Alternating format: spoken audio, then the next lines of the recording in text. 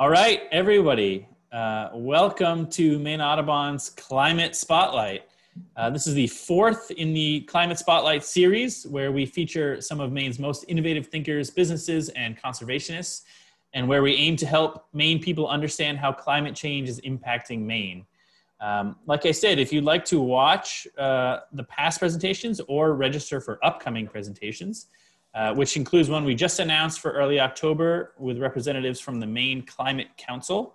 Go to, make sure my chat here, that's the website right there in the chat. You can see what we've done so far. Today, our presentation is called Maine Forests as Natural Climate Solutions. And we are honored to be joined by two towering redwoods in the field of forestry conservation and science in Maine, Dr. Adam Daigneault and Dr. Sally Stockwell. Dr. Daigneault is an assistant professor of forest conservation and recreation policy in the School of Forestry Resources at the University of Maine. He received his PhD in environmental and natural resource economics from Ohio State University and has lived and worked in Ohio, Oregon, Washington, DC, India, and New Zealand before returning back to Maine in 2016. Dr. Stockwell is Maine Audubon's Director of Conservation, where she oversees all of our conservation initiatives, including Stream Smart, Forestry for Maine Birds, Brook Trout Survey, and many others. Sally holds a PhD in wildlife ecology and a master's in wildlife management from the University of Maine, and serves on numerous boards and committees. Perhaps most relevant to this presentation is that she sits on the Science and Technical Subcommittee for the Maine Climate Council.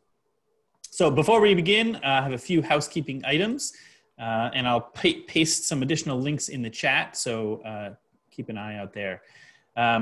First, part of the reason we are hosting these presentations is to raise awareness of the work of the Maine Climate Council, which is deliberating now on a new climate action plan set for release in December, which will guide Maine to meet our climate goals. We here at the end of August are nearing the deadline for public comments for this plan. And the best way to submit those comments now is through some surveys that are on the Climate Council website. So I'm posting that link in the chat. Please, if you have not taken these surveys, please click on that link and do so. It takes a little bit of time, but this is really important input for the Climate Council here before they sort of close the door and start deliberating.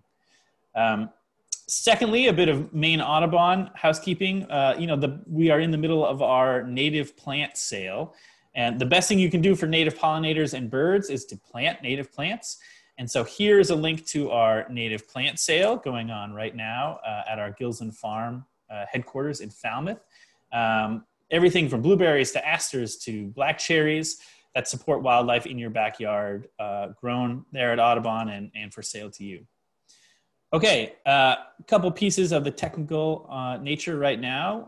We're going to start with Dr. Daigneault and then Sally, and we're going to hope to wrap everything up by about 11:45 for questions. If you have questions at any time, we're going to save them all until the end, but please type them. If you look down at the bottom of your screen, there's a little thing that says Q&A with two speech bubbles. Type them in there. That brings them to us, and we can sort through them to answer them at the end of the presentation. If you have other comments or things, put them in the chat on the right side where all the other links have been. And if you want to say hello and tell us where you're coming from, that would be great. Of course, this is a Zoom webinar, so everyone is on mute and your videos are off. So that's just a little safety thing. So without further ado, let's get started. I'm going to turn it over to Dr. Daigneault. Thank you very much. All right. Thanks, Nick. And hello, everybody out there. Let's see if we can get this thing going.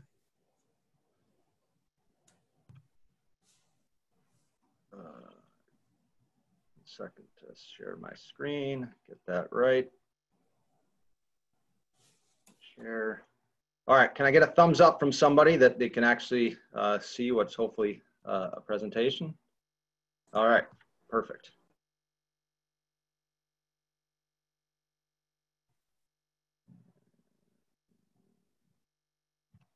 All right, and here we go. So what I'm going to talk about today is basically sort of focus on natural climate solutions, particularly for Maine's managed forests. And this is built off of a project that colleagues and I are doing at the University of Maine. We've just finished up an interim report that I'll give you a link to at the end of the presentation. But the motivation here is really, again, driven by sort of Maine's Climate Council and sort of this push to be carbon for the state to be net zero or carbon neutral by 2045 and sort of meet these climate commitments of reducing fossil fuel emissions, or essentially gross greenhouse gas emissions by 80% by 2050. And the idea we had behind this is, well, how much can Maine's forests actually contribute to achieving some of these goals? So what exactly are natural climate solutions? They're essentially any action, figure that because we're talking about that today, let's start with the definition. And so essentially they're defined as any action that conserves, restores, or improves the use of management of forests, wetlands, grasslands, and agricultural lands, while simultaneously either increasing carbon storage or avoiding greenhouse gas emissions. So the idea behind this is you can do things like protect forests, or you can manage timberlands better, or you can restore forests back to thinking about in more historic times when land use was slightly different. And this project that we've done sort of looks at different aspects across all three of these.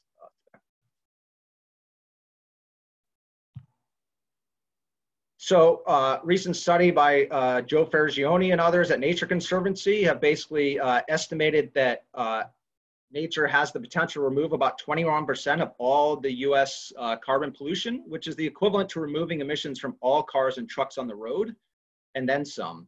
And of that study, about they estimated that forest had the greatest contribution potential, about 56% of the total mitigation that could be produced on a year-on-year basis from all the natural climate solutions that they evaluated. But the key here is that there's different starting points that we need to be aware of. Agriculture, forest, and other land use, greenhouse gases, their emissions really vary depending on where and what you're measuring. So, you might hear a lot, at the global level about issues with deforestation, livestock emissions, things like that. And so 24% of all greenhouse gas emissions globally are expected to come from agriculture and forestry. However, the story is somewhat different in the US and dramatically different in Maine. In the US, total greenhouse gas emissions, agriculture make up about 10%. But on the flip side, US forests and the harvested wood products they produce are growing at such a rate that the amount of carbon that's produced year on year from forests are larger than the amount that's being basically cut down or eliminated, thereby allowing forests to offset or remove 11% of those greenhouse gas emissions from the other sectors of the economy. In Maine, forests actually, particularly over the last 10 years, are growing at such a rate relative to being removed that they can actually offset or reduce Maine's gross greenhouse gas emissions by about 70%. So that means, in context, if you look here, the green line is the gross greenhouse gas emissions that are emitted in Maine. They peaked sort of in the mid-2000s and are now down to somewhere along the lines of 17.5 million metric tons of carbon dioxide per year. The red line is the amount of additional sequestration that's coming from forests year on year as a result of forests growing. All right, and so as that red line goes farther and farther below the x-axis, that means that forests are sequestering more and more carbon year after year. All right, and so if you take the green line and subtract the red line, then you get the blue line, which is essentially the net carbon emissions in the US year on year. And so we're right around at about 5 million metric tons per year, which suggests that essentially looking at this dotted black line, forests are currently removing about 70% of the gross greenhouse gas emissions in the state. All right. This is of interest because if you go to essentially looking at what some of the goals are for the state of Maine, they're looking to reduce gross greenhouse gas emissions by 45% below 1990 by 2030, and then 80% below 1990 by 2050. All right. This darker green line is basically the emissions trajectory that was shown in the previous slide. The other key thing to note, though, is that by 2045, there's also, through the executive order issued by Governor Mills last year, there's a goal to have net emissions by 2045. So right now, for context, roughly our net emissions are somewhere along the lines of 5 million metric tons. So there's still a ways to go, both on the net side and definitely on the gross side. All right. So the question then is, what exactly can Maine do to sort of help achieve those goals? And how can we estimate what the mitigation potential could come from through these natural climate solutions? And today we're focusing primarily on the forestry side of things. So the first thing what you really need to do is you need to define a base to estimate this. You need to know a baseline or business as usual pathway. So what are Maine's forests expected to do absent of any additional policy or incentives to change landowner behavior to maybe change the management of their forests? The second is to establish a list of acceptable mitigation practices. So what can we maybe model, monitor, and verify that would allow us to get credit towards reducing those emissions and enhancing sequestration? And the third then is that what you need to do is look at the cost and effectiveness of implementing those practices established in number 2 relative to number 1. So we always want to look at the change in trajectory of emissions relative to the cost of doing so compared to a baseline or business as usual where there's no, essentially, no sort of policy in place. And you want to measure the impact across those two trajectories. Okay, to do this, we have a number of costs and benefits that we can measure. So on the cost side, there's things like if you're trying to put in new programs, essentially maybe enhance rotations or plant different species that are maybe increasing their rate of growth and carbon uptake faster. There's things like opportunity costs, which could be the amount of area that you're harvesting, and then the revenues associated with that. There could be yield reductions depending on what exactly you're trying to plant or how you're looking to manage your forest. Then there's also sort of standard financial costs like the capital and equipment may be required to do some of this, the labor and maintenance. And there could also be other environmental costs. So I'm going to talk in a little bit about sort of some of the scenarios we're looking at are the notion that maybe you could basically change silvicultural practices that have pluses and minuses depending on sort of habitat and other environmental aspects beyond just carbon and timber. On the benefit side of things, there's aspects of, obviously, you're looking to enhance carbon sequestration. You also could potentially get yield improvements if you plant different species that maybe are growing faster or hardier. You could have a diversified income stream because now maybe you're receiving money on your land, not just for the timber that you produce, but also for the carbon as well. There could be cost savings associated with not having to harvest as often. And other environmental co-benefits that Sally is going to touch upon more than I will in her presentation.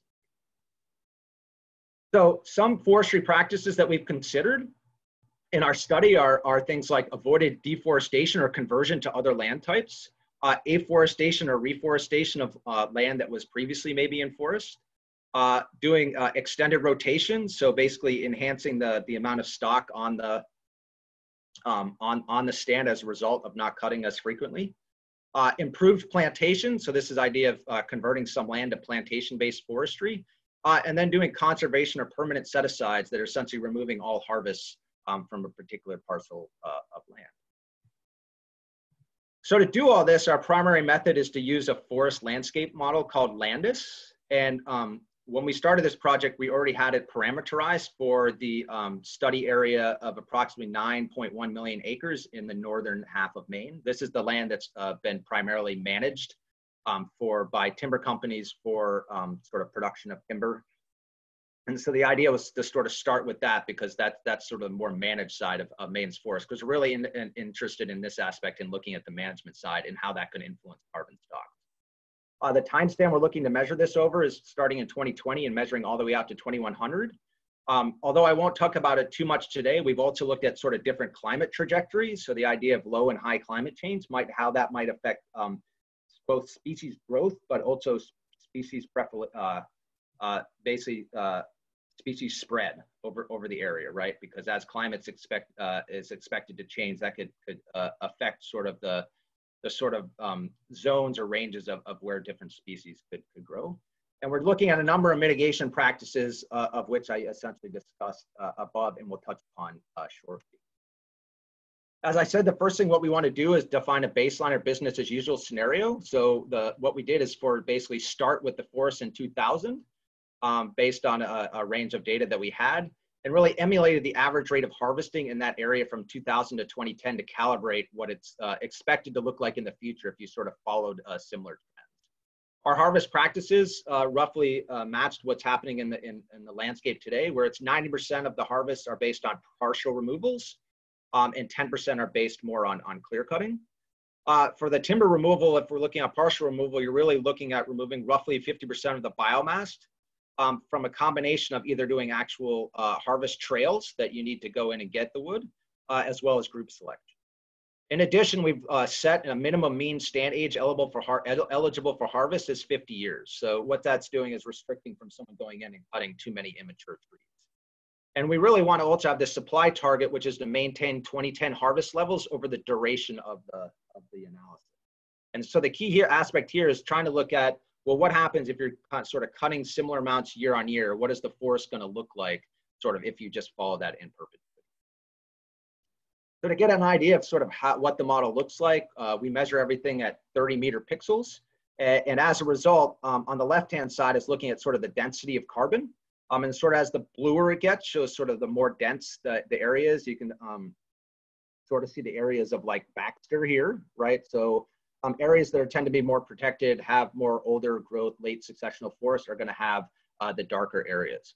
On the right-hand side, it's just showing the sort of distribution of some of the key species that we're tracking in the model. We actually track 13 different species and have that information available at very, very high resolution.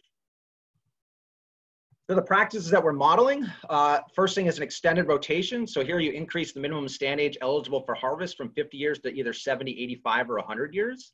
The second one is to change the clear cut and partial harvest distribution. So if you recall on the baseline, this was a 10-90 split, with the majority being partial harvest. In this case, we're extending it from either 30% or 40 to 50% of the amount of total area being harvested going into clear cut. So that's similar to what was done sort of traditionally back in the 1980s. What we did here also is we attempted to hold wood supply constant as much as we could to 2010 levels, so what that did is reduce the overall harvest footprint required to get that. Third case is doing planting. So after you do a clear cut, you actually plant or artificially regenerate the stands with a mix of red and white spruce.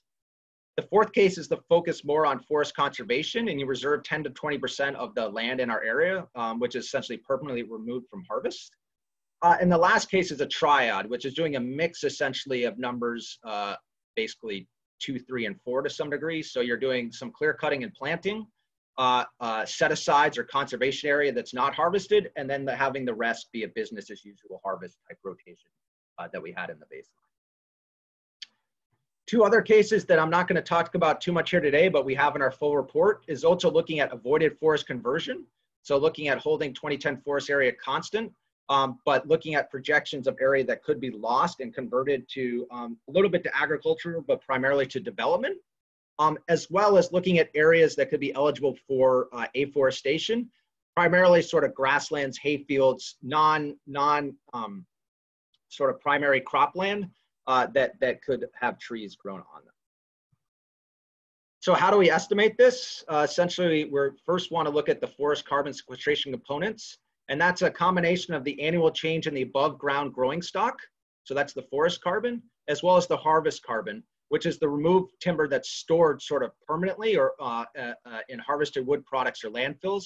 And this is roughly about 20% of the carbon that actually comes, that is actually harvested. So if you look at sort of the decay and proliferation of and distribution of wood to final products, roughly 20% can still be found sort of in wood products or landfills after sort of 80 to 100-year time frame. And to get total carbon, we just add them together. The second case is looking at actually estimating the economic costs and benefit components. So this is sort of where our study sort of goes above and beyond what a lot of other studies do that are more focused just on the ecological, physiological aspects.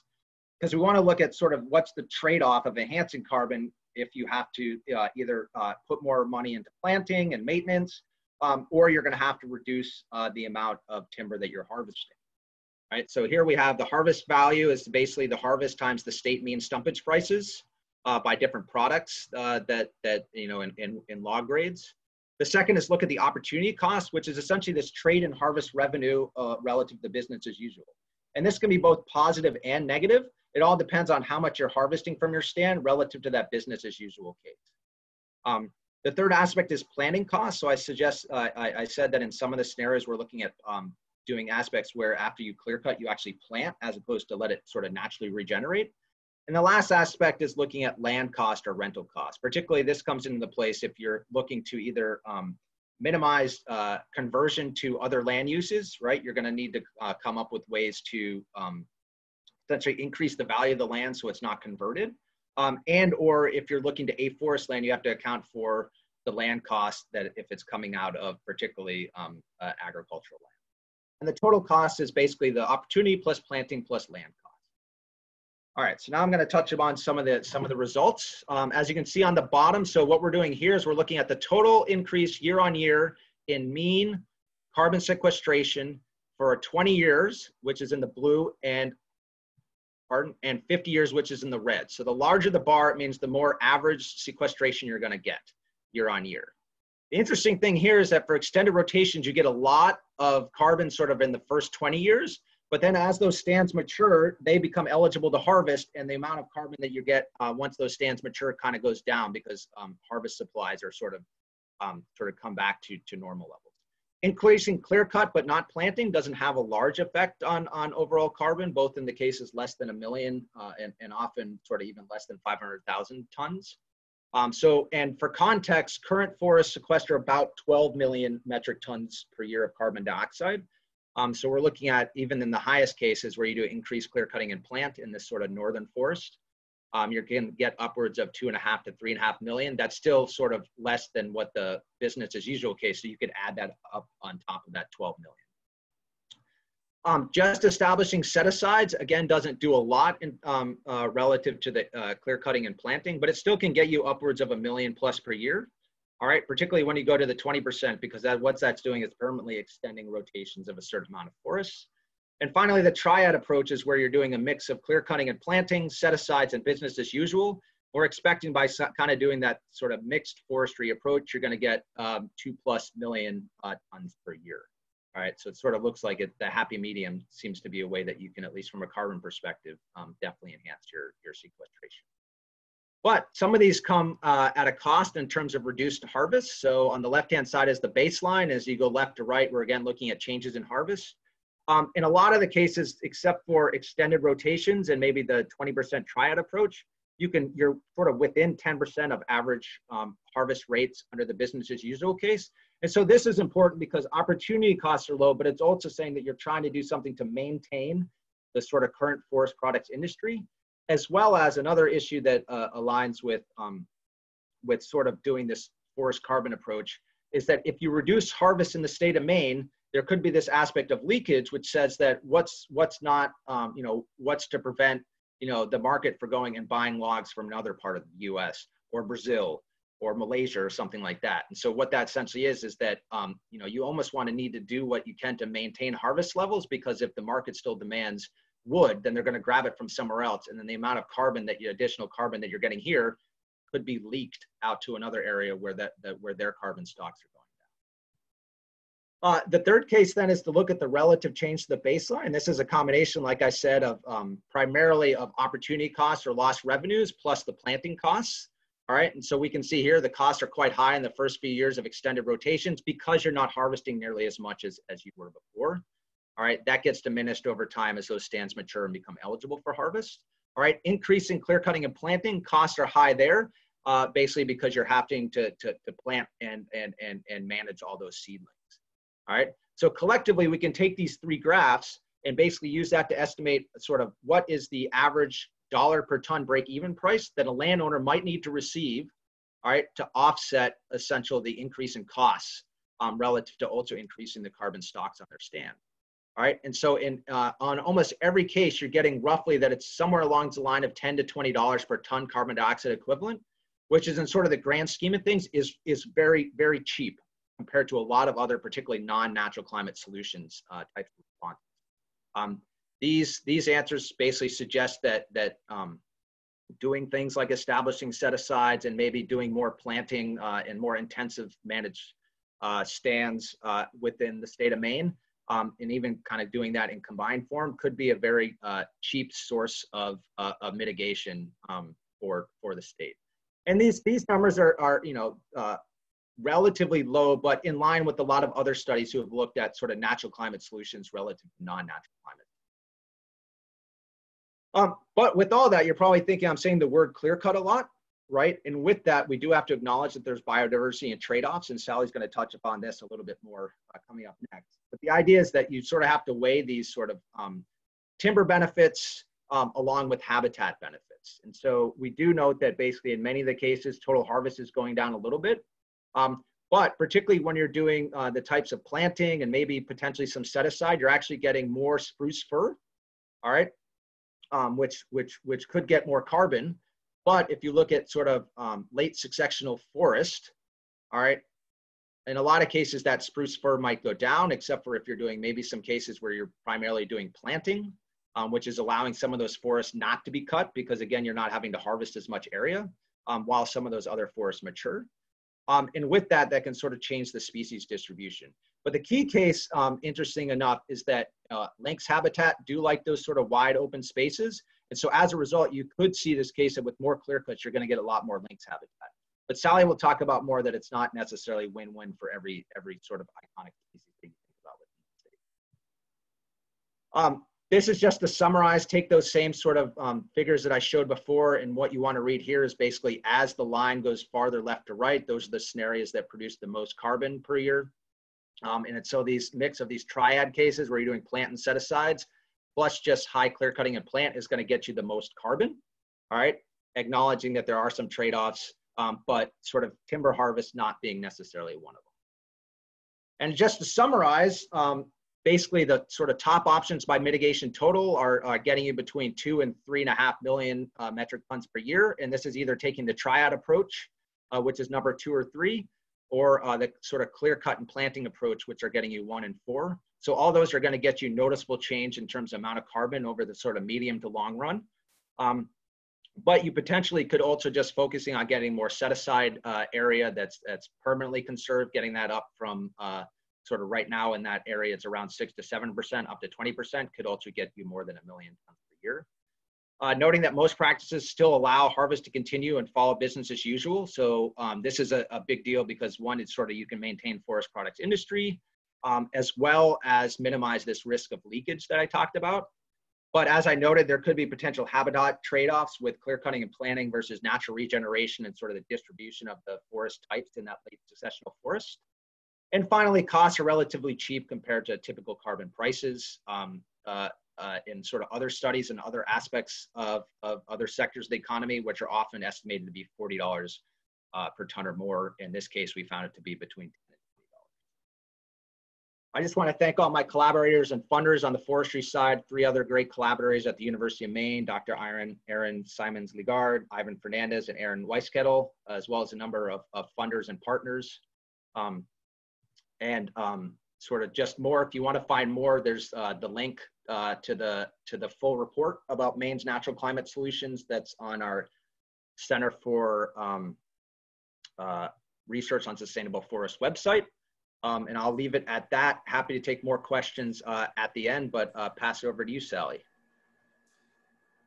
Thank you so much, Dr. Daigneault. That was fantastic. It's great to see some real science at work here as we try to meet the challenges of climate change coming up. Thank you so much. And without further ado, well, I should say I see some 2 great questions down in the Q&A box. If you have additional questions for Dr. Daigneault, please put them there and we will get to them after Sally's presentation. So Sally, take it away. You're on mute now, but you're ready to go.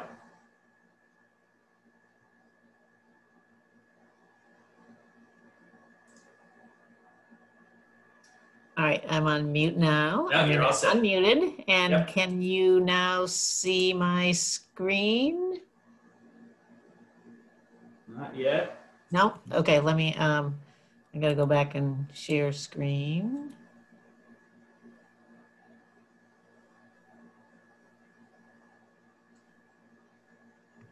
There it is. There it is. Okay. Yep. All right. Well, as Adam said, I'm gonna be talking a little bit more about some of the other benefits of using forests as natural climate solutions. And Adam talked a lot about carbon storage and different harvesting practices. But I'm going to be focusing a little bit more on the biodiversity benefits, soil health, water quality, and flooding issues, and so that's some of those co-benefits. So first of all, I just want to set the stage for folks who may not be familiar with where things stand in terms of biodiversity here in Maine. So we have this really incredible situation where from the coast to the mountains, from southern Maine to northern Maine, we have the equivalent ecological gradient of all of Europe in a very condensed setting. And so as a result of that, we have many different fish and wildlife species that live here. We have a wide variety of species that take advantage of all these different biogeographical settings. And according to scientists from around the world, we are in a situation where climate change, impacts from climate change are already affecting our biodiversity at all levels, and some folks estimate that we might be seeing as many as 34 to 58% of all species becoming extinct if we don't do something to address this soon. If we are able to, particularly if species are unable to disperse, which is the case in many parts of the world now, but in Maine we still have an opportunity for animals and plants to move across the landscape if we do certain things to help that along. So you may have heard last year there was a lot of publication, a lot of press around the studies that had looked at data from the breeding bird surveys that the U.S. Fish and Wildlife Service has organized over the last 50 years. And we now know that based on data from the 1970s to 2017, we have lost nearly a quarter of all of our bird populations. So numbers are really declining dramatically. At the same time, we're seeing certain species shift their ranges from the southern part of the state to the northern part of the state, or southern part of New England into northern New England. But we need to do something to address these declines. Similarly, there have been very dramatic insect declines that have been discovered in other parts of the world. The interesting study that I really took note of was one over in Germany that looked at the decline of insects in protected areas. So in protected areas, they still lost 75% of all insects. And of course, insects provide the foundation for many food webs for many species in the world, including here in Maine. So this is a bit alarming as well. And as an example, brook trout are one of the species that lives here in Maine, where Maine is the last stronghold for this species. We have 50% of the nation's remaining wild population, over 97% of all the lake and pond populations. But all of those green areas are intact stream systems, and we have, again, one of the few places left in the eastern US where we still have good habitat. And the reason behind that is because we still have pretty good water quality and pretty good insect life. So we also know, based on some predictions on the vulnerability of different habitats and species in the state, that around a third of all species that were assessed during this study that was done in 2013, about a third of these species are likely to be highly vulnerable to changes from climate. 37% highly vulnerable, 38% moderately vulnerable. And so natural climate solutions, as Adam noted, can play a really important role, not only in storing carbon, but in providing habitat and water quality, drinking water, whatever it might be, for both people and other animals and plants throughout our systems. And if you look at this study from the National Academy of Sciences, if we follow historic emissions and continue on business as usual, then we're going to be in pretty dire straits. But if we are able to use natural climate solutions to mitigate that, we can get to the point where we are able to keep carbon emissions below a 2 degree temperature rise. And natural climate solutions can provide about 37% of that necessary storage of carbon or carbon mitigation between now and 2030. And then on a longer time horizon, it gets a little smaller, but 20% between now and 2050. So natural climate solutions are a really important piece of the puzzle of how to address this dilemma. And this is a complicated graph. You don't need to look at all of it, but there are a number of different natural pathways that were reviewed in this same article for their contribution towards meeting that decrease in meeting our goals of keeping below that 2 degree climate temperature increase. And as you can see at the top under forests, which is our emphasis here today, reforestation is really beneficial, but that's not something that we tend to do or have done a lot in Maine in the past. It's something, as Adam noted, that we could do a little bit more of going forward. But if you look at avoiding conversion of forests to non-forests, the second one, and using natural forest management, to both of those can enhance our carbon storage and other benefits as well. So they increase air quality, biodiversity, water quality, and soil health. And then if you look down at wetlands, agricultural and grasslands are not as great options, but if you look down at wetlands, you also see that they can contribute towards this natural climate solution as well. And that's important for Maine because in Maine, about 25% of our landscape is dominated by wetlands of some sort. So in our forests, where is the carbon currently being stored?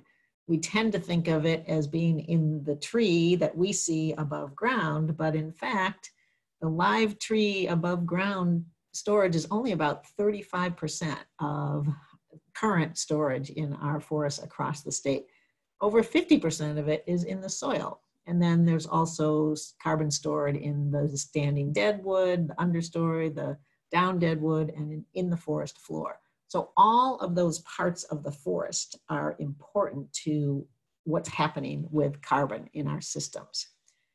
And there was a recent study done by Maren Granston at the University of Maine looking at 60 years of data from the Penobscot Experimental Forest, which is outside of the Bangor area. And they were able to calculate based on the regular surveys that were done in different, there were a bunch of different forest stands that were plots that were harvested over these 60 years, and they were able to see at a 125-year rotation time period, you're able to significantly grow the amount of carbon that is stored in the live overstory and in the live understory.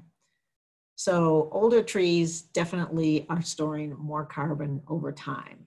And one of the things that we've been seeing happening in some parts of Maine over the recent decades is that time horizon has shortened for our harvesting. And there are very few trees that are allowed to grow to that 125-year age anymore. If you look at this again from a little bit different perspective, looking at the on the left side, a reference plot or a control plot where there's no harvesting compared to 3 different styles of harvesting: selection harvesting, shelterwood harvesting, clear-cut harvesting, you'll see again that, that under the uncut control species, option actually ends up storing more carbon over time than any of the managed forest systems. And this includes harvested wood that is in long-term products that were stored, carbon is stored in furniture or buildings or whatever it might be. So one of the things that we need to look at, as Adam has talked about, is what type of forest management is going to both increase carbon storage, but also provide other kinds of benefits. And in this case, what we're seeing is that forests with more structural diversity and lengthened harvesting rotations are storing the greatest amount of carbon.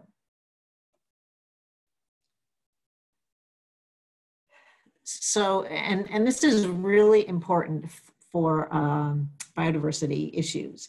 If we look at the two photos on the right, one northern hardwood forest and a northern softwood forest, you'll see that there's a lot of structural diversity in those forests. These are older forests where you have a pretty good understory, pretty good midstory, pretty good overstory. There are dead trees on the ground, dead standing trees, big trees, smaller trees, diversity of species. And that structural diversity over time, if allowed to develop over time, provides not only great habitat for different species, but also stores more carbon over time. So what are some things that we can do to combine what Adam's talking about with these biological interests? And the Nature Conservancy some years ago has done quite a bit of work looking at where are the climate strongholds, where are the climate resilient landscapes. And all you need to pay attention to in this graphic is where are the dark green areas. And you'll see that Maine pops out as a dark green area that has the potential to be a great climate stronghold, meaning that we can, over time, keep the diversity of habitats and systems in place to support wildlife and plant and animal habitat going forward, in addition to providing other benefits.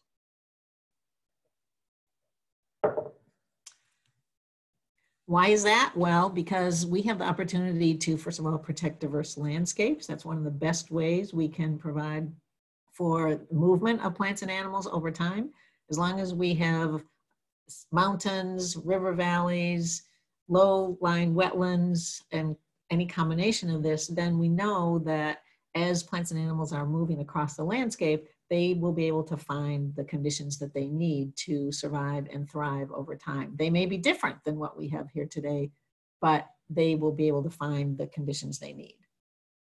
On top of that, wetlands are a really key piece of the landscape that we need to be thinking about. If we can protect and connect these wetland habitats, a lot of species that use wetlands move from one wetland into the forest, or from one wetland to another wetland over the course of their year. And so it's really important not only to protect the wetland itself, but connected areas between wetlands. And if we can protect these forests as carbon storage areas and other benefits, one of the things that we know that it provides really great water quality and drinking water. For example, in the Sebago Lake watershed, the Portland Water District provides water supply for over 200,000 people in Maine, almost a quarter or a fifth of the people in Maine. This is one of only 50 public water supplies in the US that doesn't have to filter the water before providing it to the public. They treat it with chlorine, but they don't have to filter it. And why is that? Because the watershed that provides the water into Sebago Lake, where they draw the water from, is pretty intact forest habitat. So there's a big push right now to protect forests and riparian areas within that watershed so that they don't have to move to a filter system, which is extraordinarily expensive. And so the Portland Water District is actively working with landowners and others in the region to protect those forests. We can practice exemplary forestry. So one of the options is, of course, to protect land, but another, as Adam said, is to improve forest management. The New England Forestry Foundation has come up with a series of recommendations for what does exemplary forestry management look like. And it combines both climate adaptation and resilience with these other best practices that can improve forest products, but also improve habitat for plants and animals. And some of those are providing a balance of young and old forests. So as Adam mentioned, if we increase our acreage of clear cuts, then over time, those will develop into great habitat for lynx. Canada lynx are one of what we might call an umbrella species that represents those species that benefit from those younger forests. And up to 40% of Maine invertebrates will use that, excuse me, will use those younger forests. But there's really not that many species that are tied specifically to early successional habitats. And then by contrast, American marten are representative of those species that need older, more structurally complex forests. And over 70% of our Maine vertebrates use that similar type of habitat. So there's a number of different folks, including the New England Forestry Foundation, Maine Audubon, through our Forestry for Maine Birds program, and who are suggesting that long-term, we might want a goal of around 10 to 20% of the landscape in these younger forests and 40 to 50% of the landscape in older forests that include very large saw timber. So one of the things we've been trying to promote here at Maine Audubon through our Forestry for Maine Birds program, for example, is the importance of mature forest stands. As I've already mentioned, these stands can hold a lot of carbon, but they also are structurally diverse. They have large trees along with smaller trees coming up underneath them. They might have gap openings that are from 1/10 of an acre to 2 acres that are representative of natural disturbance regimes from long ago. They include large dead standing trees and down trees that are used by things like pileated woodpeckers and other animals that use cavities, and then things like marten and fisher that need those down logs to actually move through the forest. If we provide more of that mature forest breeding habitat, then we're also going to be doing a good job of protecting Maine's baby bird factory. So Maine is really critical to the future of many of our bird species. This is a graphic that shows how different species use different types of forests and also different features within the forest. And they're very specific about what they like. And the more structurally complex the forest is, the more species you can pack in, the more individuals of each species you can pack in. Another really important thing is to conserve our waterways and riparian habitat. There are many of our current commercial landowners focus on doing a little bit different harvesting in these riparian areas being those areas along streams and other waterways. They may let those trees grow a little bit older, they may not cut as heavily, but we could be doing more. These are one of the places where those mature forests could really come into play. And by doing that, you also then protect the water temperature. So we have cold water full of oxygen for things like brook trout and Atlantic salmon. And we have trees that are growing old enough they can fall into the water and create the pools that are necessary to keep the climate refuges for when the water temperatures get really warm in the summer. So riparian habitats are really important. These are also places where a lot of animals, including things like mink, but even deer, will move along they will use the corridor adjacent to the stream to move from one part of the forest to another part of the forest. And then finally, we can reconnect streams using stream smart crossing standards, which are really designed to both provide the opportunity for fish to move up and down the streams to get to these different habitats and other animals that also move up and down the streams, but also keep the land from flooding and keep our infrastructure secure so that the culverts aren't washing out, bridges aren't washing out, and this is another program that Maine Audubon has been very involved with, working with lots of other partners on. So I'll leave it at that. That's a quick introduction, but if you are interested in learning more about what we're doing on this front, I encourage you to go to our website, and we have a section in there on climate change and renewable energy and another section on other conservation projects we're working on. And you can get in touch with either Nick or me if you have specific questions we can't answer right now. I'll turn it back over to you, Nick. Thank you so very much, Sally. That was fantastic. And what a great transition, because we do have lots of questions. So in the interest of time, and we can go over a little bit if folks want to hang on, but in the interest of time, let's get to those questions now. I'm going to try to start with maybe some of the quicker ones. For Dr. Daigneault, could you just run through what clear cutting is and how it, what role it plays in carbon sequestration? Yeah, sure. So for the late term, clear cut is essentially, taking a plot of land and removing basically, a high proportion of all the trees that are on there. Sometimes you might leave some residual trees or whatever to help with reseeding, but generally it's, take an acre and cut off almost every tree possible, right? So that's very traditionally different than at least what's happening on the landscape here in Maine, right? It's very much more what you'd see in the south or out west if you drive out and see the mountainside with half the trees missing. Great. The key with that is that, and this comes to a thing where I want to sort of, I saw some questions popping up about sort of, Sally put up some slides that look a little bit different than mine when we're sort of showing what carbon storage is versus carbon sequestration. So these terms can get used interchangeably, but they're quite different. I want to sort of point out, storage is like if you go out and you just started measuring trees and measuring the soil, it's how much carbon is currently there right now. Sequestration is essentially the change in storage year on year. So it's if you went this year and measured the stand and said, well, this much is in the soil and this much is in the tree and this much is in dead debris, and then next year you went and measured the storage again. The sequestration is actually how much more increased carbon increased on that stand from one year to the other. So the clear cutting aspect that we're getting at is that particularly if you plant, you're taking sort of a mature stand, right, or semi-mature, that maybe isn't growing as fast. You're cutting it down, and then you're maybe, particularly if you're putting it into a plantation style, you're basically putting in trees that are growing faster over time. And so that rate of change in storage or sequestration might be going up relative to whatever was planted there before.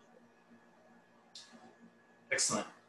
I'm going to try to combine some questions here about soil and how soil works as part of the process. As Sally pointed out, a lot of the carbon is down underground. Does it stay there, and how does it come out, or is it locked? And then do different forest practices, including road building or ground disturbance, impact how the soil can lock carbon? Yeah, so this is good. This is if my colleague Ivan Fernandez, the soil scientist guru, were here, he'd take that on, but I'll do my best. So again, if you looked at Sally's sort of storage in the PEF case, there was sort of a block that was really flat, big, but flat on the bottom. That's the soil that's in the forest, all right? And it's traditionally or generally quite flat. There can be things like harvest practices that basically do affect some of the upper layers, upper horizons of the soil, but generally, that's why I'm focusing more on above ground. Generally, there's, you'd have to have a very big disturbance to change that. Even transitioning to a different land use, most of the soil is still sequestered or stored from that perspective. An interesting aspect, if you build roads or even convert to development, technically you can just pave over you could put a shopping mall on top of a, forest soil, right? And it would be stored there forever. The key is that you wouldn't be able to increase it anymore, right? Because you don't have any actual biomass, roots, things like that going into the soil to enhance it as well. But that's generally why it's pretty flat over time, and why I didn't really focus on that in my study, because I'm thinking more about the rate of change in storage over time or sequestration. Gotcha. A question for Sally from Roger Zimmerman. How will a shortened warming winter season affect complex forest habitat? How will a shortened season? So as the winters get warmer, as the climate how will that affect forests? I don't really have I don't know the answer to that question. I don't know if you have anything to add to that, Adam. It's, we're definitely going to be seeing some changes, but I don't know what those are going to. Yeah, it's sort of an it depends, right? So you are going to see basically the general forest composition continue to shift northwards, right? So those species of trees that aren't in southern end will basically keep going into Quebec, right? So that could affect, again, some composition of forest structure. Generally, it's more, I think more hardwoods are going to basically continue to shift northwards, right? So it's a sort of it depends type case, but traditionally, it comes down to which, and I think, Sally, we did this sort of in our Maine Climate Council talk. We talked about the aspect of with that space change in species, it's not good or bad overall per se. It's just you're gonna have different birds and things like that coming to Maine as a result. So it sort of depends on what your sort of species of choice, whether you think it's going to be a good thing or a bad thing. The issue with that, on top of that, is there will be probably more, trees are more prone to pest and disease and things like that, which could increase the sort of the vulnerability of our forests. Yeah, and maybe I wasn't thinking right about the question, but certainly the species composition will change. The interesting thing is we don't necessarily know whether the same species that are typically seen together now will be seen together in the future, or whether we'll have entirely new mixes of species. And so that could change, as Adam said, the makeup of the forest and who's there. But as long as you allow those forests to grow over time, they will still be structurally complex. Provide lots of different features for different species. Question from Ernie Johnson about forest fires. To what extent do forest fires currently present a threat to unmanaged versus managed forests in Maine, and how will anticipated climate scenarios change this? Yeah, so we do have a number of active forest fires in Maine, but they tend to be quite small. The projections that we've done don't indicate that risk is going to get dramatically higher. So I don't imagine that we're going to see anything like you see on TV out west or anything, even under more extreme climate conditions, just because of the rate of precipitation and things like that happen in Maine. So even regardless of sort of the management approach, I wouldn't expect fires to be the primary threat. I think the pest and disease aspect that could be driven or exacerbated by climate is going to have a greater impact on Maine's forest than fire itself. Yes, and I would just add to that historically fires were not a big natural disturbance in Maine forests historically, and as Adam said, because all predictions are we're going to have even more precipitation than we have now. It may come in different ways than what we're seeing. So the distribution of that precipitation may be different, as we're already seeing. Some of the middle of the summer is getting hotter and drier, but there's so much moisture in our forests compared with those out west. It's not likely to be a huge concern. Great. I do want to pause and just say that we're approaching the 12 o'clock time. So we do still have a bunch of questions. So if the panelists can hang on for a few minutes, that would be great. For folks who need to jump off, thanks so much for joining us. The full presentation with anything you might miss after this will be up on our website as soon as I can. So a question from David about wood stoves. I think this is a sort of a biomass energy question. Better or worse than oil for kerosene-fueled heating devices in the winter from a point of view of carbon release? Yep. So there's actually been a study conducted in northern New England by colleague John Gunn, who's now down at University of New Hampshire, formerly at Manomet. A lot of people have asked this question, particularly circling around this, the idea of biomass, and wood pellets and going to Europe and all that. And he's estimated that roughly it's about 50% better than oil-based heat in terms from a carbon emissions perspective, primarily because we have an abundant source of forests here. Cutting down some trees to service firewood could basically allow more space for other trees to grow. There's other aspects like that, but generally in this part of the country, wood-based heating and wood stoves is better than using oil, which is essentially the primary source. Great. Adam, a couple of questions for you about when the reports might be finalized and available for folks to look at. Yep. So in the chat, I put the link to the report and the fact sheets. So the sort of what we say is an interim report was published last week. We're going to continue to do sort of more layers of modeling on top of that. More, we're going to diversify what we're looking into, more intermediate treatments, maybe talking about these aspects of set aside and sort of primary key areas to conserve more, touching exactly on what Sally talked about. Probably there's a bigger push to think about preserving riparian zones and things like that. So some of the numbers might change slightly, or we might have more scenarios, but what we have up on the website is pretty much 95% going to be held the same. Final report is due in January, but what we want to do is get as much information out as possible while the Maine Climate Council were sort of in their consultation deliberations leading into their sort of decisions in December. Great. I just want to try to get to a couple more. A question from Jeff Reardon for both panelists. There are multiple recommendations for, quote, no harvest buffers in riparian areas.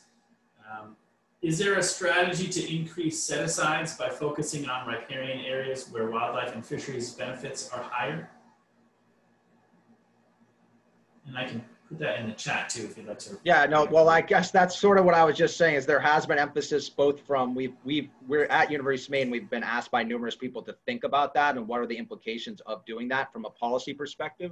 So that's why I say is that definitely one of the next scenarios we're going to evaluate is what is the effect if we focus on set-asides and really focus on those more sort of designated sort of high habitat areas. I'll pass it on to you, Sally, to provide some more insight. Well, I think the only other thing I would add is that I believe that the Natural and Working Lands Subcommittee of or working group of the Maine Climate Council has put that in as one of the recommendations as well. That should be, there should be more attention paid to those riparian areas. Great. I just want to do two final questions. If not, then I encourage members of the public to emphasize the importance of that. Take those surveys. The link is in the chat. Two final questions I want to make sure to get to. If folks have other questions that we don't get to, please, if folks could put their emails in the chat or other ways that people could reach out to you, that would be helpful. Sally had hers a minute ago. From Elizabeth Jackson, is any entity developing incentives for landowners not to harvest trees? So, well, there's programs out there, carbon sequestration programs through like the state of California and stuff that basically do provide incentives to do basically forest management above and beyond what sort of a business as usual case is. It's sort of up to the landowner to decide what that may be. So in theory, you can get compensated for not cutting at all. Often when it comes down to bottom line, that's not basically the most efficient option to take. And a lot of people want to manage forests, not just for carbon, but also for the sort of timber resource as well. But in theory, you could enroll in the California program and get paid not to harvest at all. And I would add to that the New England Forestry Foundation is working on a project in Western Maine. It's funded through the Natural Resources Conservation Service to try to get landowners to think about growing bigger trees over a longer period of time. What they might call legacy trees, and trying to commit to at least 30 to keep those trees growing through the biological life of those trees, as opposed to the economic life of those trees.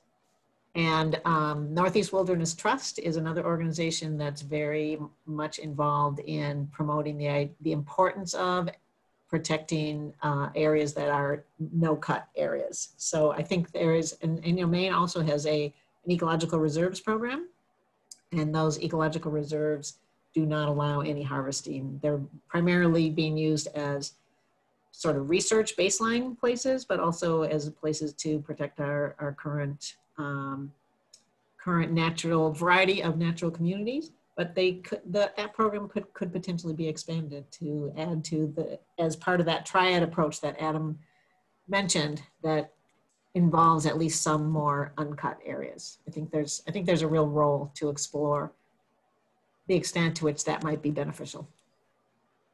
Great. I just want to end on a question about Adam's work with the timber industry in Maine. How closely do you work with them, and maybe if you want to say a few words about the relationship there. Yep. So, at the University of Maine, I'm in the School of Forest Resources. So we kind of take a very broad approach to forest management. I know of most of the people in the industry. My role in policy is to understand all the different angles, but I don't have any specific contracts or anything like that with them. The key is basically to try to capture all sides from that perspective. We did float a lot of these scenarios through both industry and nonprofits, environmental NGOs, to actually understand, are these reasonable and are these something that you would consider? And sort of on both sides of the spectrum, we got the, this would be very useful to understand the sort of implications from that perspective. Yeah, my view that might seem, I don't want to say pro-industry, but from that perspective is I'm very much sort of rural, I'm an economist and I think about rural economies. And so we have to acknowledge that there's a number of rural economies in Maine that either have been or are still dependent on sort of natural resource and extraction to some degree. So that the best is, how do we find that happy medium where we can have win-win situations across sort of the spectrum? Great. Thank you so much. So before the Zoom boots us off, I'm going to cut it off there. There are some still questions left to be answered. Make sure those get to the appropriate panelists, and you can also feel free to email folks. I want to thank everyone for joining. We had a ton of people on today for Maine's Climate Spotlight. I want to thank Dr. Adam Daigneault from the University of Maine and Dr. Sally Stockwell from Maine Audubon for joining us. Again, for those who missed it, this will be the link to the recording will be online soon, and have a great week. Thanks so much, and thanks to the panelists. Thank you, Nick. Appreciate the opportunity. Thanks, Nick, and thank everybody for joining us. Really appreciate it. Bye, everyone. Have a great day.